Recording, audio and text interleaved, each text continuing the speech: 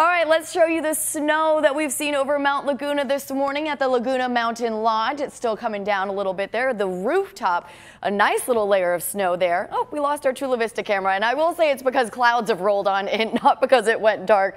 The clouds actually looked really neat a second ago, but they've obviously covered up our camera now.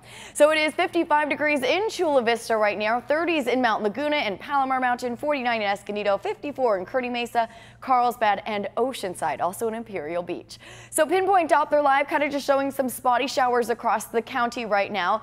And we've been seeing the shower activity kind of taper off over the last couple of hours, but on and off showers will continue through the day today as that second colder storm is exiting out of our area to the east of us, but the wraparound moisture is still bringing in a few showers today. So accumulations today about 1/10 of an inch up to about 1/4 of an inch, so a lot lighter than the last couple of days.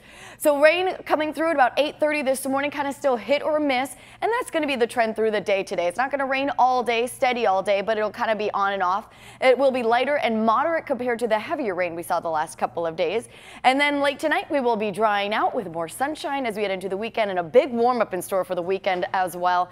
And looking ahead to the week of Thanksgiving, rain is going to be returning. So it looks like we're finally opening up that storm door. Showers developing as early as Wednesday. Does look like rain will continue on and off through Thanksgiving and into Black Friday.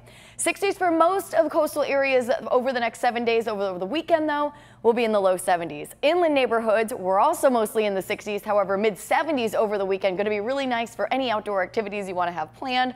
For our mountain areas, we're back to the 50s tomorrow, 60s briefly by Sunday, and 70s return tomorrow in the deserts.